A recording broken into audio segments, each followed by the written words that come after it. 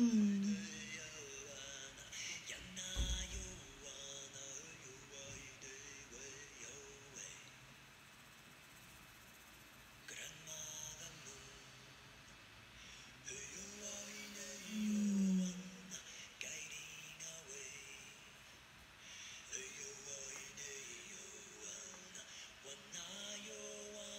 Good evening.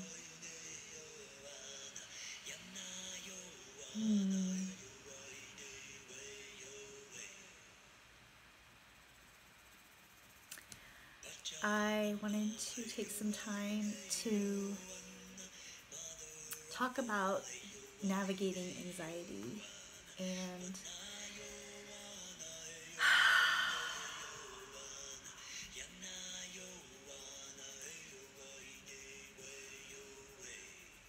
what that can look like.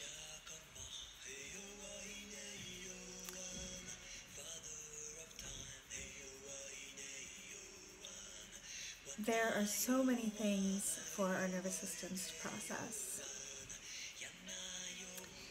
And when they are constantly stimulated and on overload, it can build up a lot of tension in the body. And that can start in different areas, but tension almost inevitably causes our core to kind of freeze. And the muscles around our spine to tighten, which can compress our nerves even further. And so it becomes imperative to learn how to work with that tension in order to allow anxiety to move through you.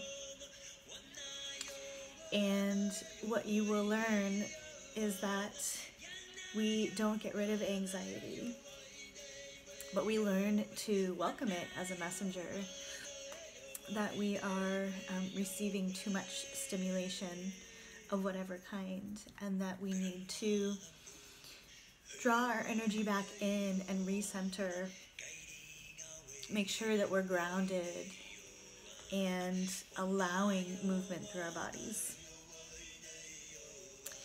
And this is where therapies like yoga and acupuncture, biofeedback and meditation are all really helpful, because they're increasing awareness in our bodies of those areas that are not functioning well. Either the nervous system is just starting to dysregulate and we're experiencing some discomfort or some pain starting to build, or maybe we're even at the point where it's numb. And that can be internally as well, in our hearts, in our guts. Our intuition can be frozen. And our diaphragm, our breath can be locked either on an inhale or an exhale. And so figuring out where those blockages are and working with them can be a great tool to help create a channel or a space for the anxiety to move through. Because anxiety is an emotion, and emotions like to move. We think of energy and motion. It's fine to store emotions if we can't process them right at that moment. But if we let them sit for too long, it's like having a tumor, right? Like a physical tumor will block flow. In the same way, an energetic blockage can really restrict our ability to have a complete circuit of energy along whatever pathway is flowing through that area. And that can escalate and cascade into multiple pathways, into multiple areas of the body. A lot of times with anxiety, we'll be ungrounded literally through our kidney channel in the bottom of our feet. It won't connect fully. And this happens a lot when we have pelvic tension, chronic pelvic tension for whatever cause can keep our nervous system from being able to ground, and can cause up a static charge that is very uncomfortable. And that can cause inflammation, which then rises, because we know that heat rises, and it can irritate our lungs and our heart. It can dry out our tissues. And so we'll get fluid kind of stuck and blocking in our pelvis and our legs, and we'll get heat rising up, causing irritability and palpitations. And so we need to reverse that. We need to allow the heat to circulate so that it can circulate fluids and nourish our bodies, so that our blood doesn't stagnate in our legs, causing varicose veins and spider veins and other blockages, and so that our heart can get that warm, juicy energy that our kidneys send up. And so there are lots of techniques that can help with all of this. But I think what is most important is to use techniques that you can integrate throughout the day, because especially in a challenging time like this, waves of anxiety can come through the day, or a particularly strong wave can come and last for quite a while. So you'll want to use whatever you choose to use consistently and regularly, as many times as you need, switching it up if you need. If you need advice or support in how to switch up your routine, your anxiety routine, just let me know. I've got a lot of tools and techniques and wisdom. But really, the first place I go is to my breath, because so often with anxiety, we're holding our rib cage very tight. We're not allowing an expansion and a contraction. We're stuck in between. And so just expanding and contracting a little bit can be enough to start that process. If you're holding a lot of grief, just that little bit of movement might initiate an emotional response, and that's okay. Just make sure you're in a safe place and allow yourself to, as fully as possible, feel the expansion and then feel the release and the contraction. And with the ribs, you'll get a contraction and expansion, contraction and release of muscles both directions, which makes it an especially sacred movement, because when we have a simultaneous contraction and release, that's like a little orgasm in itself, or it can be if our nervous system is turned on enough, literally and figuratively. So finding that space in the expansion and in the release, in the in-breath and the out-breath, where you're feeling a really deep, beautiful contraction of one set of muscles and a release in the other set. See if you can feel that difference. And it might take a long time, but keep trying, because I guarantee there is an infinite amount of bliss in that space.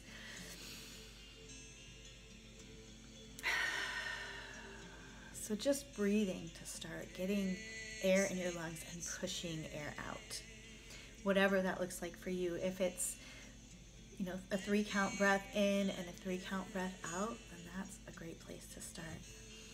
As you go through, maybe the next day you try a 4-count breath in, holding for 1 or 2 counts, and then a 4-count breath out. Whatever you can do to progress in a way that feels best for your body and that doesn't stimulate more anxiety or stress. And another really amazing breathing technique to help get energy moving and release a lot of deep tension is a deep sigh or a lion's breath. And I recommend a deep sigh if people are feeling especially low energy or feeling really stuck. Lion's breath is great. It's a little more forceful. So if you're feeling up for it, then go ahead and do it. But deep sighing is a great place to start. And it's really simple, just taking a deep breath in and letting it come out. And it can be soft to start and a gentle breath in and sigh out. And as you feel more confident and more engaged with your breath, more inspired, you can begin to make it more active. You can inhale and lift your shoulders up, contracting the muscles that run along your shoulders and up into your neck. You can even squeeze them together at the top and massage a little bit. You can rub your neck gently as long as it doesn't hurt your neck. And then we can drop our shoulders down as we're sighing and let them bounce a little bit. And that will start to wake up the nervous system in the chest to relieve a lot of that tension, especially that's kind of in our armpits and down on the sides of our ribs, because we tend not to do a lot with that area. And that area has a lot of lymphatic tissue and a lot of fluid that can build up, a lot of tension that can build up. So either massaging gently or doing a lot of bouncing, things like that will get the fluid and the energy moving in this area, which is the meeting place of our heart. So our external heart circuit goes through our armpit, and the meeting of the gallbladder. And when the heart and the gallbladder, where they meet, is really congested, it can indicate some lymphatic issues, chest congestion, but it can also show that we're having difficulty sleeping. We probably can't really get comfortable. So working this area can be great for helping support sleep, as well as breath work, as well as our lymphatics, which is important for our immune system, and really just allowing energy to move through the heart channel, which goes from the heart, out the armpit, down kind of inside of the arm, through the palm, and out.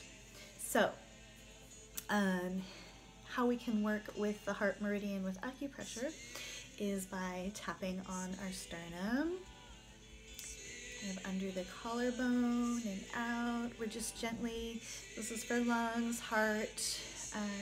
We have the stomach meridian here as well, the kidney meridian closer to the center, the spleen more on the outside, and the lung here at the top.